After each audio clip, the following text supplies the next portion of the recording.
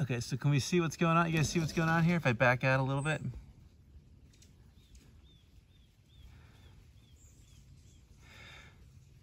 So Gabriel, what do you think's going on here? Well, the color's trailing down to the bottom, right? Right. So why is the color trailing down? Right. I mean, this was ice, this was frozen water right here, and this is ocean water down there.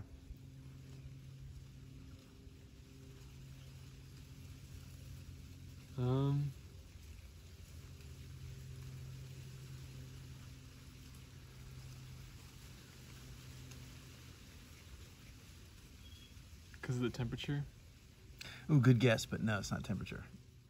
Gabriel, when you first saw this, what did you think it was? You thought it was temperature? Right, that's a natural thing, right? This is frozen, this is cold. This is, you know, room temperature, regular temperature water. And so the assumption is that it's cold. Now, there might be a little element of cold here, but there's something actually much more important. And if we look, we can see these, you said it looks like a tornado or something right in there? This sort of, these streams of color are just, you know, squishing on out of here. Squishing on out. And what's doing that? Why is that doing that?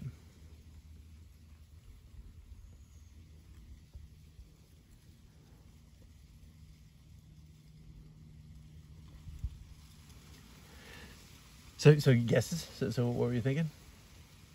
Well, if it's not temperature and there's no currents or anything going on inside the water, then it might be density related. Yes, that's the answer. So the answer is density. So this is what's driving so much of the ocean. We tend to think about wind, which is important, and you know, differential pressures and stuff like that. Temperature also is really important, but actually this is probably the most important, or at least tied for the most important force moving stuff around in the ocean. What is it? It's density.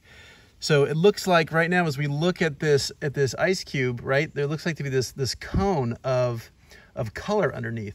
The dark solid part is only the frozen part. What we're seeing here, tagged by the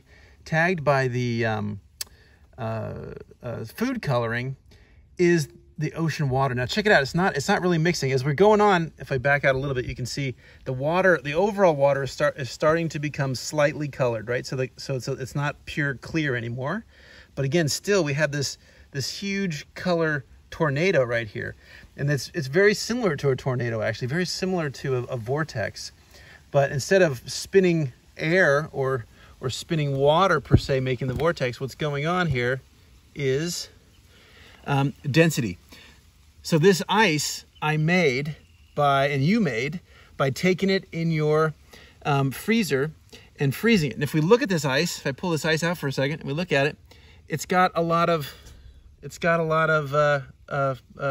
opaqueness to it, right? We can't see. It's not clear like a thing of glass. It's opaque.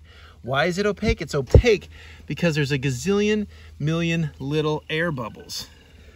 It's a gazillion million little air bubbles in here, right? So that's from impurities and various things, but also what's also going on is it has to do with the nature of water, the nature of ice, and how that freezes.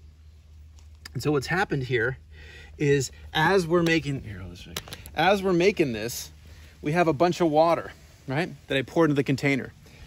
Now, fresh water freezes more quickly than salt water. Salt water has a lower freezing point than fresh water. So what's happening inside this guy, as we're making it, as this ice is in this little container and freezing in the freezer, what's happening is as it's getting colder, the water is squeezing out the impurities. It's squishing out the salt, the non-pure water stuff. And the water is making an ice crystal, an ice lattice. So it's squishing out the salt water. And what it's in effect making is tons of little pockets of super briny water. So tons of little micro pockets of super salty water, not just salt water, but salty, salty, salty salt water. And so as it's freezing, what's happening is as that water, those little crystals of water start to melt and go into the water column, right? As that's happening, we also, every once in a while, some sheath comes off, some sheath comes off, some sheath comes off, and all of a sudden, whoa, we open up a pocket of that hypersaline, that brine water. So all of a sudden, that brine water is super salty. It's much more dense than the surrounding water, and so that stuff sinks. Whew. And it just so happens it's concentrated more of the dye as well.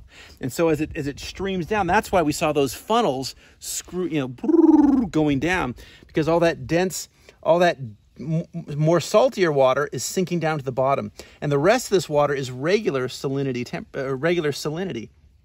And so right now, even though it might be hard to see, we can still see streams happening. Streams are pouring out of this. So this salinity differential, this density and stuff mixed with the water, creates distinct bodies of water, distinct masses, distinct chunks of water. And they behave differently. The more dense it is, the heavier it is, the more it'll tend to sink. The less stuff that's in there, the more close to pure water, pure H2O, will tend to be lighter and tend to float. And so these things mix around all the time, and they create these very clear, discrete chunks of ocean water. And so right here, we're seeing this pour down. Now we have this closed container, and if we look close, if I lift this up, maybe, I don't know if it's going to work, you may be able to see a darker green layer at the bottom where that dense most stuff is. I'm picking it up, so it's starting to get disturbed. But maybe you can see that, maybe you can't. But that's what's going on. And so just by adding no motion, I wasn't stirring the water, I wasn't splashing or anything like that, just dropped it in, and you saw how much, right? It was like a rocket ship to the bottom. And so that gradient, that differential in density drove a whole bunch of movement in this thing. And indeed, look what's happened. Now this whole thing is getting light green. The whole water mass is mixed. So just that little bit, the dropping of that surface ice in there, just that water squished down, boom, hit the bottom, bounce back up, boom. And that's going on all across the world's oceans all the time. Rain on the surface, rivers dumping in, creating these gradients, and then that in turn induces movement. When we add wind and other tidal forces and other things on there, it gets even more complicated. But the fact is, the ocean is a chunk. We think of the ocean as this big, contiguous one thing. The ocean, the Pacific, the Atlantic or something. It's really one giant ocean. It's really one world ocean. And what creates this huge structure is all this cool stuff, most of which is associated with the physical properties of water. So water makes our planet a magic planet. Water makes our planet able to support the life, the diversity of life, and the types of life that we have. In fact, the only place that we know of in the galaxy that has abundant frozen, abundant solid, abundant gaseous water is the Earth. And so we're in this Goldilocks place in terms of our distance from the sun, and in terms of this wonderful substance called H2O or water. That's what makes this planet awesome. That's what makes the ocean awesome. And that's what structures almost everything we have come to learn and know and see and experience in the world's oceans.